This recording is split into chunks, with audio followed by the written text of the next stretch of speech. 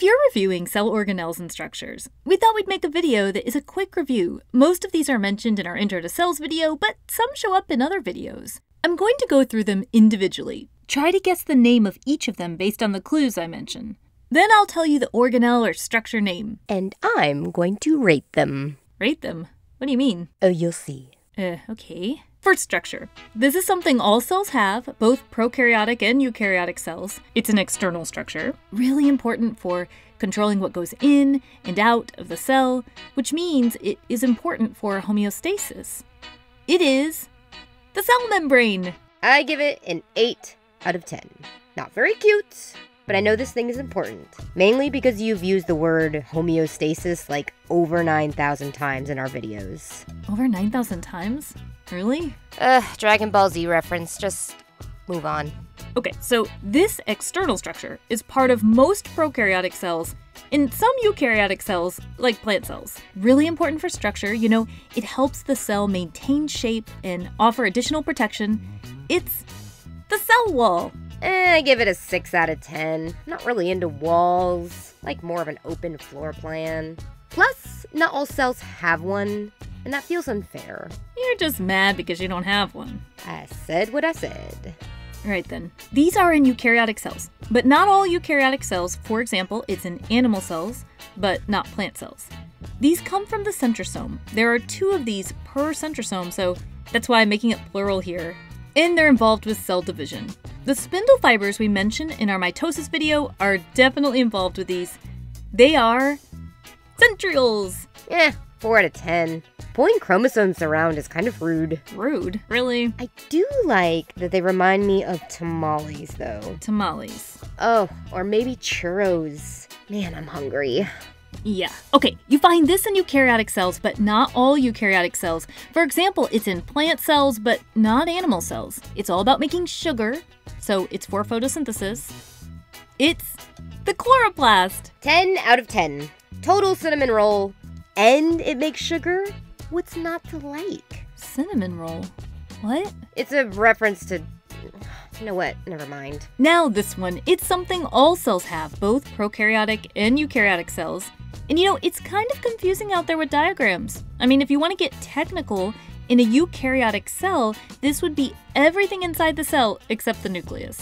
It's the cytoplasm. And the cytoplasm has cytosol. Cytosol is the jelly-like substance part of it.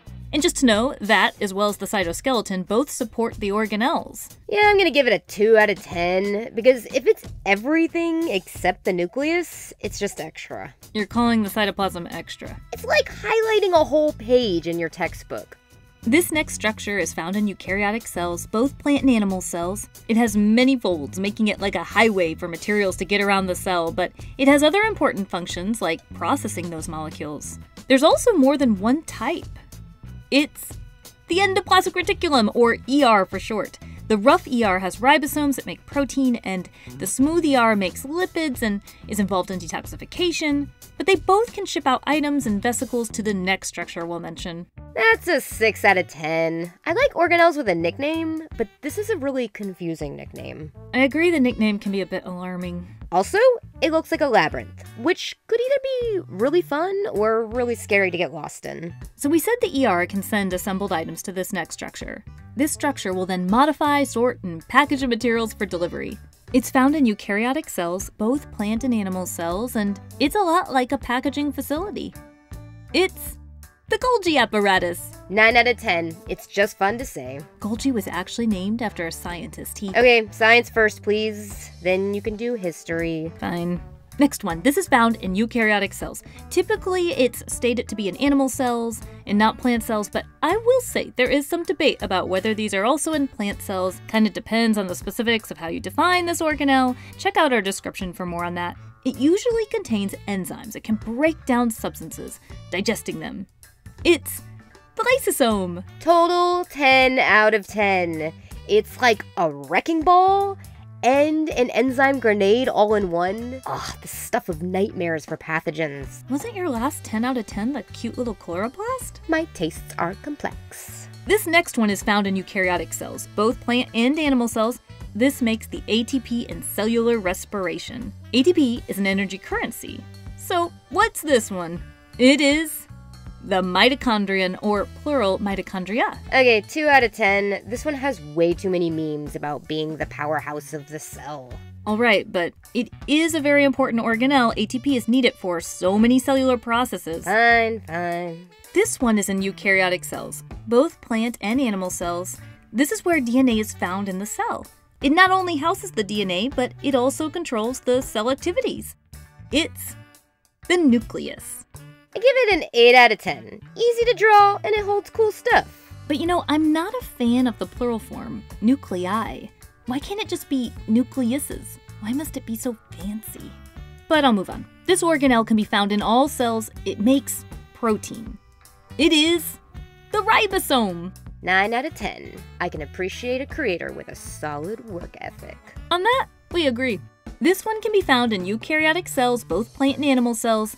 It can store materials depending on the cell type. It is the vacuole. And in plant cells, it's usually one large one called the central vacuole.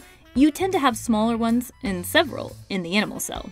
Vague much? What kind of stuff does it store? Well, it could be water, proteins, waste. It depends on what type of cell. Suspicious. I'm gonna give it a 3 out of 10. So there it is. We just went through an alphabetized list of organelles and structures. Now remember, there are more organelles and structures than what we went through, but these are some basics. Now we challenge you to pause this review video to see if you can name these structures in this animal and plant cell here.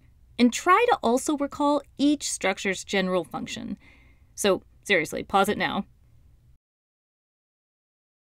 Here they are. And if you need to see any of the functions, review it again in our video. You may be reviewing all of this for a quiz or a test, but we want to emphasize this matters far beyond that. Remember, these organelles and structures are what keep a cell living.